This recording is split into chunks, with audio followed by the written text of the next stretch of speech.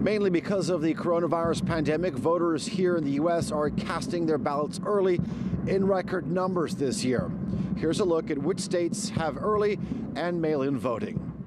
44 states plus the District of Columbia allow some form of either early or mail-in voting. These states conduct what are commonly referred to as all-mail elections. In these states, voting is conducted primarily, although not necessarily exclusively, by mail.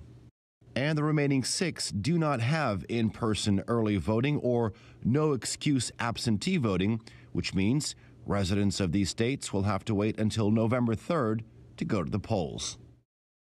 So when will states begin processing early ballots? These 19 states, plus the District of Columbia, will be able to process early ballots as soon as they are received. And these states can do so any time before Election Day.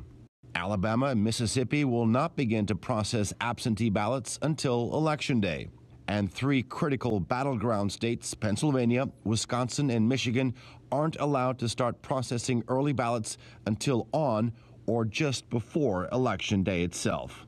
Voters casting their ballots by mail will need to send them through early enough that they arrive in time to be counted. The 28 green states will only count ballots that arrive before or on November 3rd. The remaining 22 states, plus the District of Columbia, will count all ballots that are postmarked on or before Election Day, even if they arrive later.